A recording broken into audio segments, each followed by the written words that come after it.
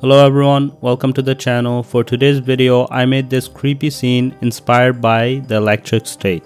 No, not the idiotic movie by Netflix. We found an old Panda Express in the X. All the food was still good.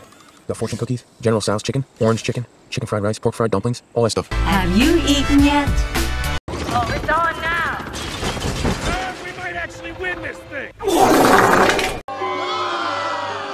Smithers, are they booing me?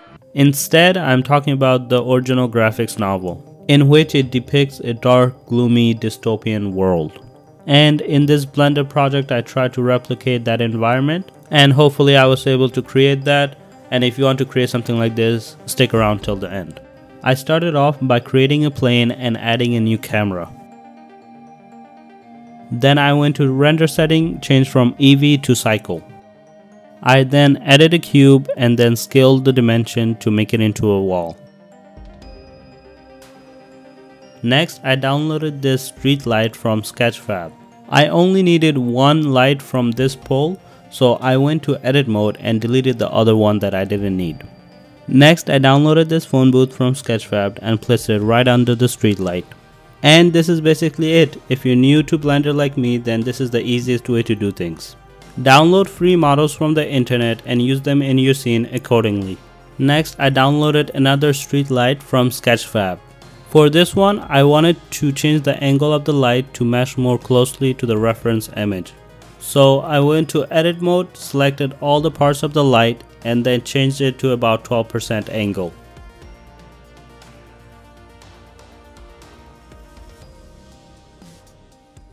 Once I was happy with the angle, I went back and selected all the new parts that were created and duplicated and put it on the opposite side.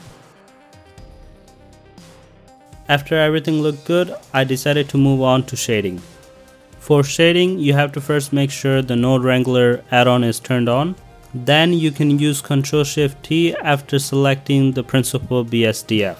This will allow you to select multiple texture at the same time. Instead of bringing in the base color, the roughness, or the normal map individually, you can select all at the same time and it will go to its corresponding link. And after doing this for the rest of the models, I moved on and added the actual light. The first light I added was this spotlight right above the telephone booth. For this, I would suggest you go to rendered view and then go to light tab and then play around with different settings until you get something you like. The next thing I did was add an IES texture. I still don't fully understand this, but from what I gathered, it makes your light more directional than being dispersed equally. So in order to do this, you go to this website and download from any one of these textures and then add them to your light. First, make sure the light is selected and then go to the shader editor and then click use node.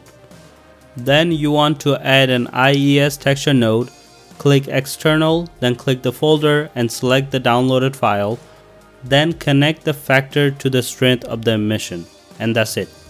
At first, nothing will change because you need to have fog in your scene to actually see the effect.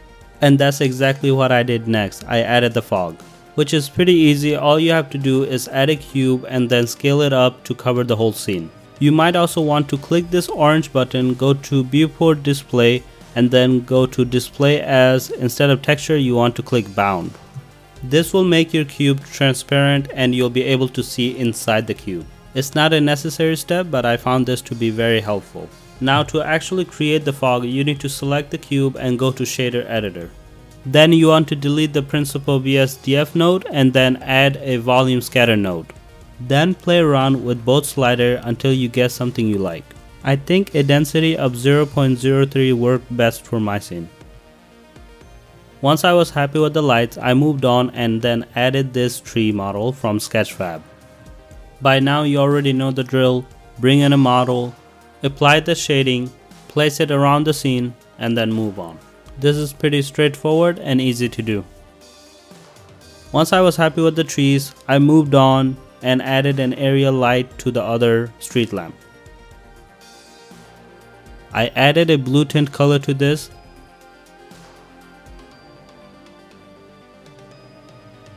Then I also added the same IES texture node here. Then I duplicated it multiple times. Next, I went to the world setting and changed the color and the strength. The next thing I did was add the parking lot. In order to do this, I added a plane and then subdivided it multiple times, and then deleted the middle faces, and then duplicated multiple times to create a parking lot. Next, I added this texture from Polyhaven as the ground. Overall, the environment and the aesthetic is done. Now I just need to put my characters in there. But before that, I added these two car models from Sketchfab to make the scene more complete. Now I'm not going to waste your time and show the shading part since you already know how to do that. As you can see here, I scattered the car around to give the scene more depth. And for the main car, I opened one of the doors and put a point light inside to illuminate the interior of the car. For the foreground character, I added this model from Sketchfab. I also added an area light from the back to illuminate the character better. Last but not least, I added this monster from Sketchfab. I didn't quite like how it was standing up and how skinny the limbs were. It didn't quite make it scary enough. So I decided to make it lean forward, then added more legs to the bottom.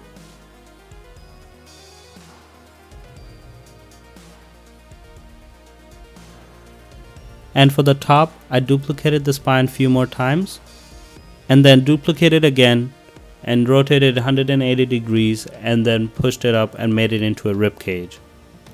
I couldn't quite figure out what to do with the arms. They were too skinny and that didn't make it scary enough for me. So eventually I just decided to delete them all.